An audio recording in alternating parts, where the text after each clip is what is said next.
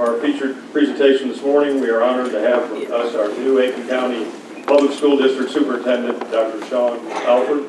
Dr. Alford received his undergraduate degree in education from the Citadel, where he played football, his master's in educational administration from the University of Wisconsin in Milwaukee, and both his educational specialist and doctorate degrees in educational leadership from the University of South Carolina in Columbia. He started his career in the classroom teaching world and American history, psychology, and modern literature, and has spent the last 2 decades in administration with South Carolina's public schools.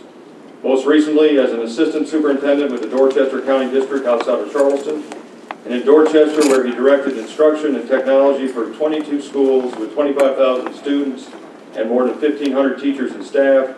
The district saw double-digit gains in graduation rates under his leadership. Also, in his previous role as Beaufort County's Chief Instructional Services Officer, 7 schools achieved excellent report card ratings. None had received that top rating before his direction and supervision. Dr. Alford has been married to his wife Stephanie for 18 years, and their family includes 6 children. A proven leader with a great track record of success, we are proud to have him here with us in Aiken County. Ladies and gentlemen, Dr. Sean Alford.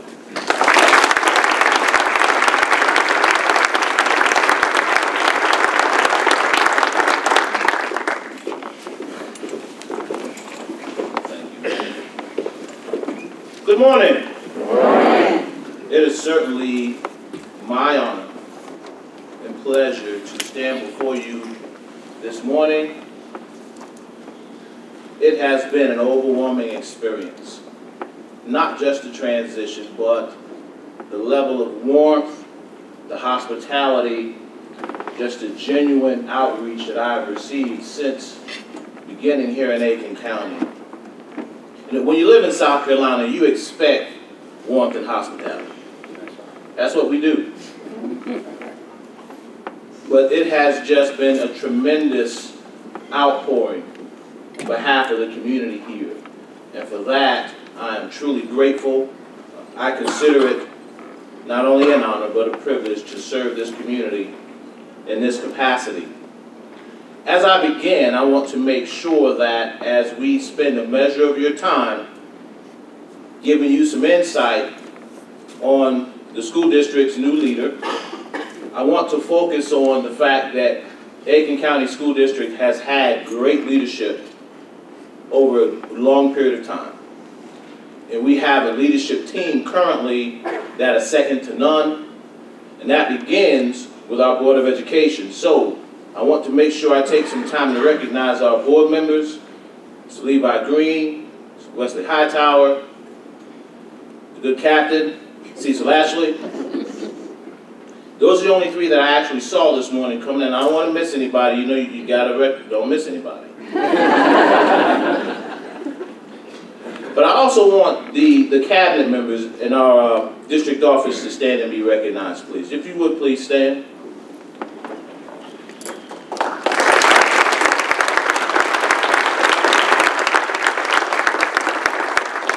Thank you all so very much. If anything good happens for our students, for our family, for our community, it will be because of the team. It will be because of the team, and I want to make sure that we establish those things as we begin.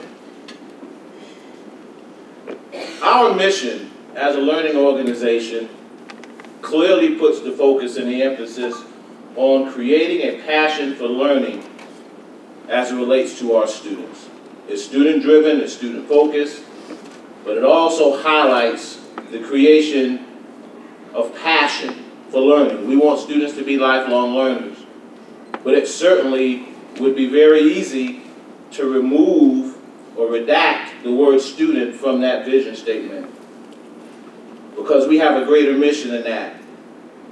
We really strive to create a passion for learning in this community. It should move beyond the students we serve, K-12.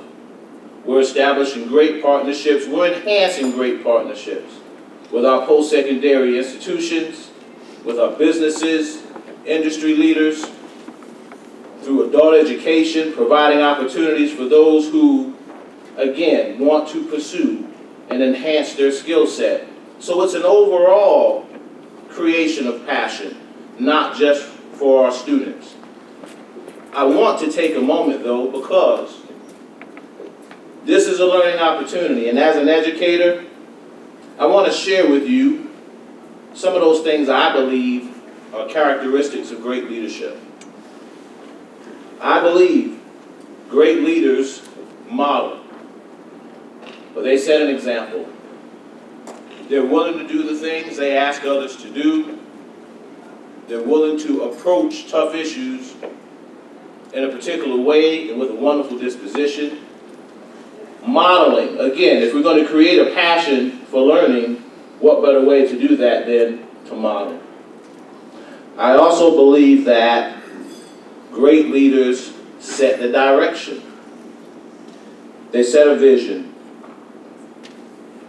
Not only where we want to go in a collaborative sense, but also how we want to get there. Great leaders set the standard. There was a story that's told about the lacrosse coach at Duke University, and he has a set of non-negotiables for his team. One of those non-negotiables is a simple phrase: no palms up. No palms up. That's a standard that he sets for his team, for his coaches. And in his description of that phrase, no palms up, he says when individuals stand in this pose and they shrug their shoulders, it's really an admission of an excuse. They're looking for special favor. Why me? Why now? What's going on? Instead of palms up, he encourages his players. He encourages his coaches. Take some initiative. Find a way to solve those problems. It's okay that you recognize a challenge, but then also you have to provide a possible resolution or proposed answer to those challenges.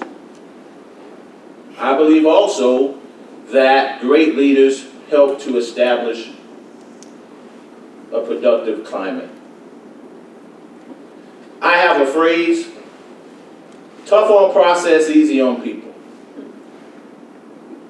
Tough on process, easy on people. In our school district, we strive to create a climate that is not only family-friendly, but it's nurturing. It encourages every student and professional to strive toward their dreams. We can get you to do your job. We can help you understand what your job is and do it well. But we certainly don't have to beat you up to accomplish that goal. Great leaders seek alignment of resources. And many times, particularly in the public sector, we have to have the discipline to say no. We have to have the discipline to say no. Because many times we'll get a knock on the door with what appears to be a great idea. Not as many times there may be money attached or resources attached. But we have to ask ourselves,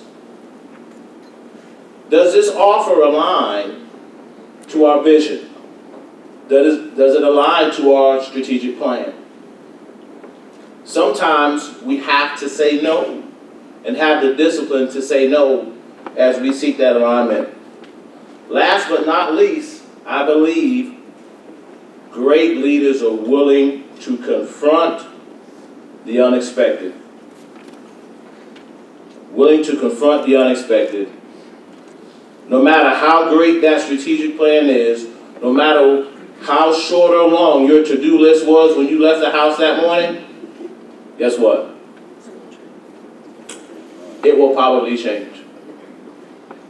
We've traveled the community from corner to corner. And every once in a while, probably more often than that, people will pull me aside and say, "How's it going? How's it going?" My response, the universal response, has been, we are cautiously optimistic. Cautiously optimistic. things have gone exceptionally well. The students are excited. Our teachers are excited. We've probably got another week or so before people start dreaming about the summer. We're cautiously optimistic. We are. It's like when the pilot comes over the intercom and says, "We've reached our cruising altitude. You are free to roam about the cabins, but keep your seatbelt on." Keep your seatbelt on. Great leaders, I believe, are prepared to confront the unexpected because you never know when turbulence will arise. I just wanted to, as we started, share those 6 characteristics, again, in this learning moment, because many of you lead organizations as well. And I think anytime we have an opportunity to share as professionals, it certainly puts us in a position to grow. During transition, there's anxiety most times, particularly when you're talking about transition of executive leadership. With those thoughts in mind, we wanted to proactively communicate to the community and to members of the school district exactly what we want to do in this 100 days. Will it relieve everyone's concerns? Probably not. But if you make a proactive effort to communicate with clarity and precision, it gives individuals an opportunity to at least investigate and have a greater level of understanding as it relates to what it is you want to accomplish. First and foremost, we are going to focus on the safety of our students. Parents send students to school, they send their children to school because they want them to learn. They want them to grow. But every parent, if you ask them, they will say, when I drop my child off at school, or when I put them on the bus, I want to be able to go to work. I want to be able to go about my daily tasks and not worry about the safety of my student. That comes before achievement, as far as we're concerned. So that's the first thing. We want to make sure students are safe. We want to make sure we provide for them a high-quality educational experience.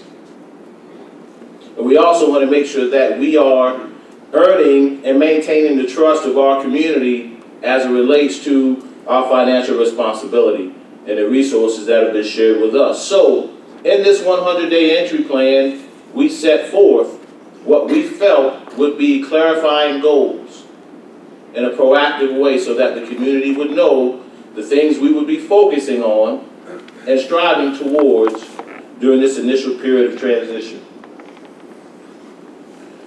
So now I'll lift the shade and give you a little peek of Sean Alford as a leader.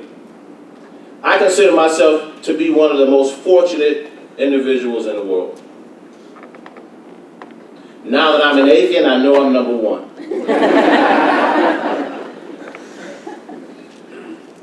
I grew up probably with the best parents in the world.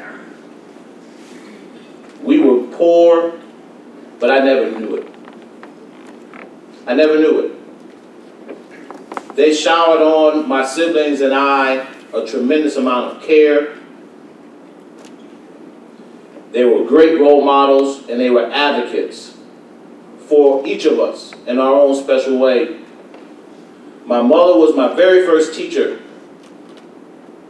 She was an aide in a Head Start classroom. She took me to Head Start at 3 to participate in the 4-year-old class. So I really got a head start. 3 and 4. But when I went to kindergarten, meet the teacher night, I can remember this, it's clear in my mind. She walked me in the room and she said, "You sit right here." And I sat there, and the teacher met parents and shook hands, and my mother just stood on the side. And when the line died down, she walked up, she shook the teacher's hand, but she asked her to come to the table where I sat. And when she got there, she looked at the teacher and she said, "This is my exceptional child. What are you going to do to challenge my exceptional child?" I'll never forget that. When my mother finished with her, I only spent half the day in kindergarten. The other half was in the first grade classroom. And that lift, that head start, that support really gave me wings throughout my entire educational career. And I really appreciate that. I recognize that having that type of support, having that advocacy, puts me in that realm or that category of being extremely fortunate. Because as you look at the 25,000 plus students in Aiken County, it's sad to say, but true.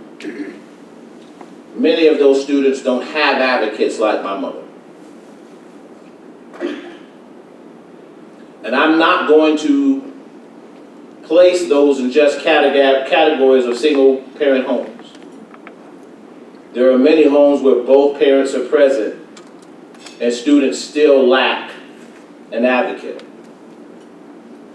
So it's with that desire to give back, it's with that desire to pay it forward that I've chosen this wonderful field. I consider our work God's work. And since I'm in Aiken, I don't think I have to be ashamed to say that.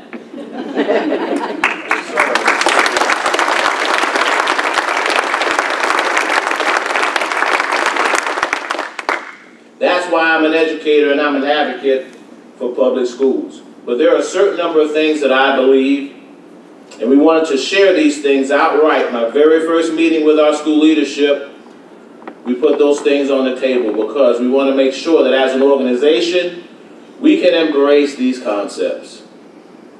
Now, I'm going to have a hard time. Somebody please give me a mic that I can carry because I can't be glued to this podium. So if I can have one, will this one go with me? No? Well, it's coming. I'll continue as it comes. We're going to guarantee a high quality educational experience for every child. That's going to be challenging because we have a large organization. It is geographically large as well. But it is our duty, thank you so much, ma'am. It is our duty to make sure that regardless of where you live, who your parents are, what your cognitive abilities may be, it is our responsibility to guarantee every child a high-quality educational experience. Again, that's not easy because you have to have alignment in your organization. You have to have a similar expectation or a common standard. And we have to make sure that that is executed and delivered in every school site. But also, I believe that's the promise of public education. As a parent of 6, I support any parent's decision to educate their child in any environment they deem most appropriate. So, I have no qualms at all with private schools, charter schools, home schools, no problems at all. I'm a public school advocate because I firmly believe our democracy is grounded in an educated public. And if we fail at our mission, then our way of life may be challenged. So, to begin, as an organization, we want to guarantee that high-quality educational experience for every child. I'm going to give you 5 or 10 seconds to read this one.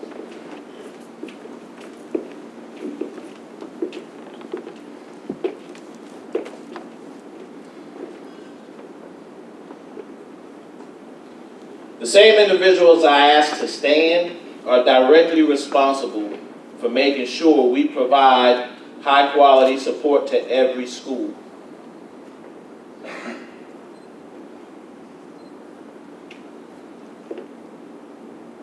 Since we live in the great state of South Carolina, I can say it this way. We're not going to have and have not schools. We're just not having it.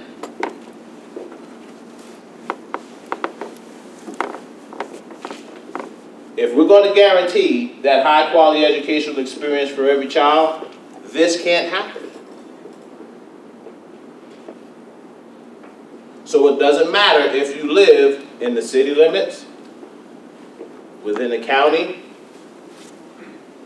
Ridge Spring, doesn't matter. We are going to support every school. We're going to engage every community. Because again, that's our responsibility. And that's the promise of public education.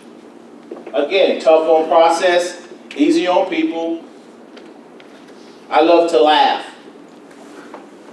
Honestly, I'll cut up a little bit. But we want to have fun. We want to enjoy the work. But we certainly want to respect people. We want to encourage a strong value system. We won't shut the lights off at 5 o'clock and rush everybody out the building. We won't do that. But you know, if I come by your office, and our folks know that, if I come by your office a couple of days in a row,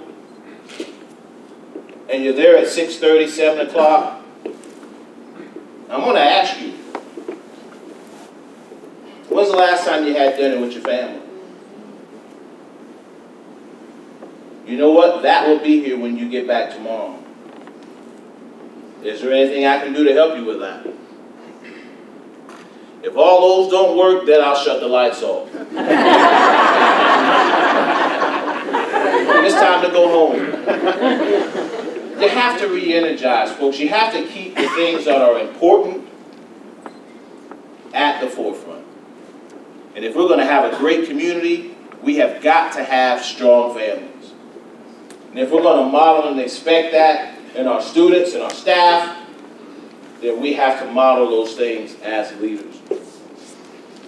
Last but not least, there should be a consistent emphasis on literacy, numeracy, alignment, and also technological infusion. Students have to have technology skills.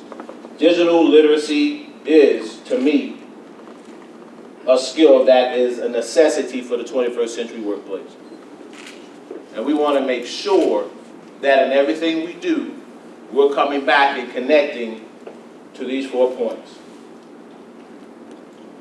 There's a movement in our state, and it's been so for the past 3 or 4 years, where public schools have really been challenged to sharpen our sword.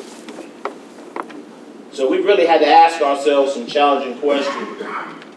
And working with the state committee, those 3 years ago, we began to ask ourselves questions like this. How do we objectively determine if graduates are ready for post-secondary opportunities? I am quite sure we have always been proud of the value of a diploma from an Aiken County school. How do we define that value? Now, my wife told me not to ask this question, but I'm going to ask it anyway.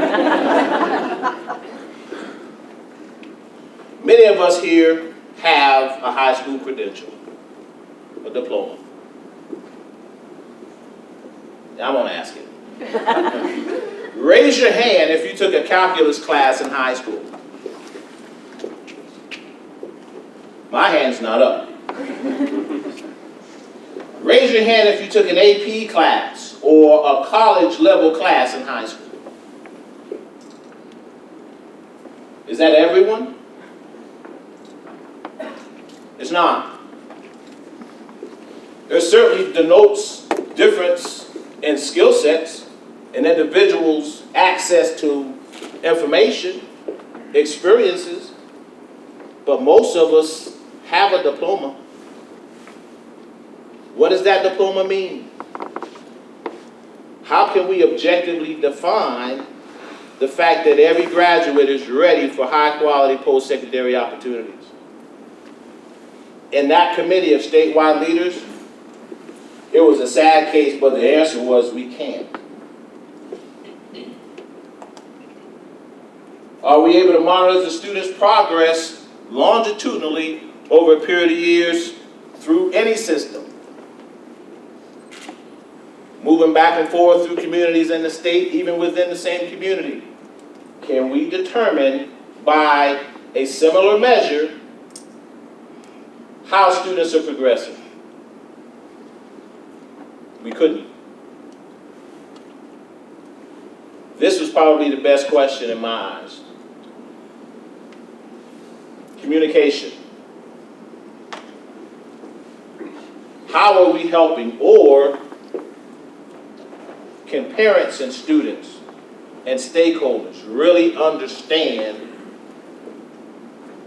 the level of preparation for every individual who fills out an application, seeks employment with your firm or your industry? Education needs is what we call it. And sometimes it's very, very hard, and we've struggled as organizations, public schools, to communicate in ways that stakeholders could understand.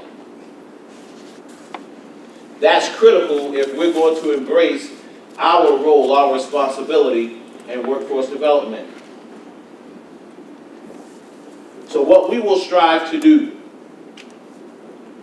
in Aiken County Public School District is to make sure that we are not only graduating students with diplomas, but we want to make sure that we're graduating students who have a sound set of employable skills, and that we communicate that to our public in a way that is clearly understood.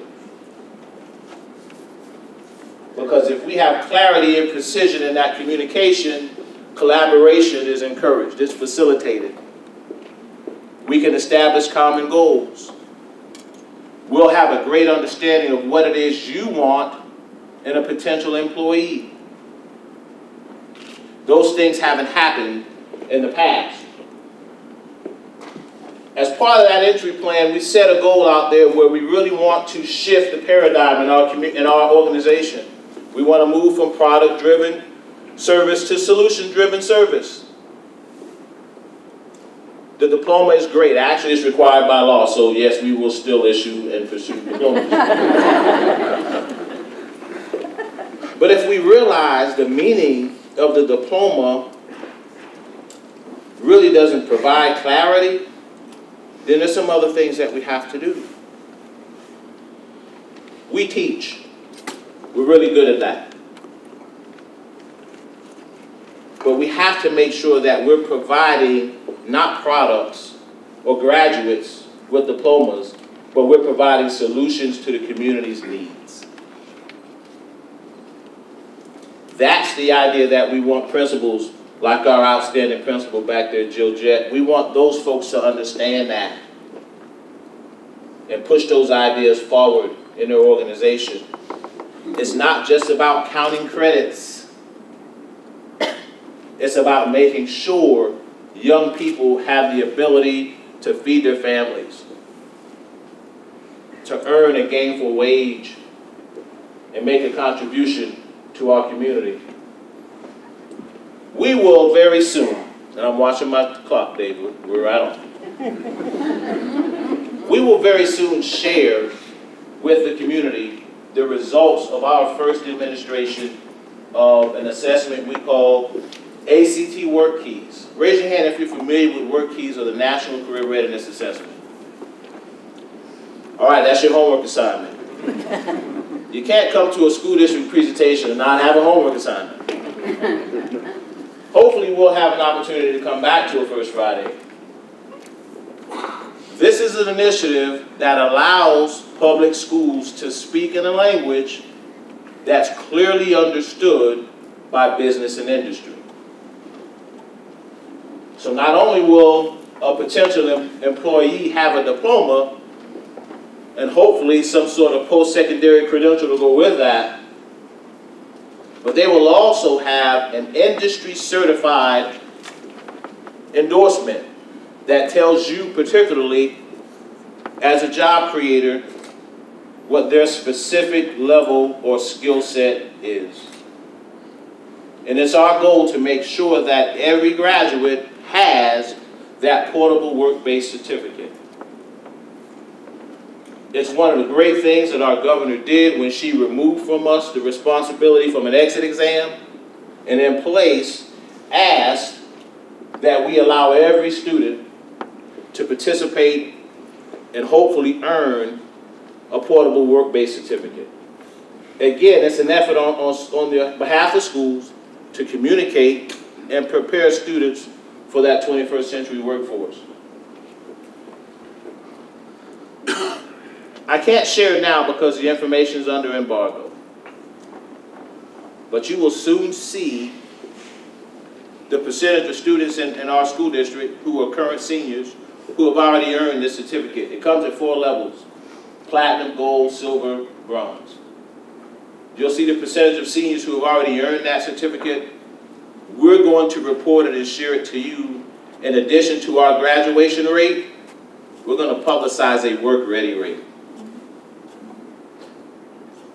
These students in our senior class are ready for work right now, according to your standard, not our standard.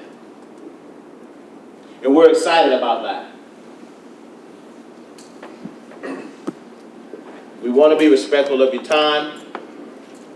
If there's anything I want you to know as you leave today, we'll have an opportunity to share more about progress as it relates to student achievement. We'll have an opportunity to share more about our vision as it relates to our responsibility to support and facilitate workforce development in our community. Our main task right now is to make those 100 days. We'll continue to meet. We'll be out and about. Hopefully we'll get an opportunity to intersect with you at some point so that you can give us feedback on the things we do well and the things with a little bit more focus and energy we can do much better. I consider it a privilege to be here. Thank you so much again for your warm hospitality. We look forward to working with you in the future.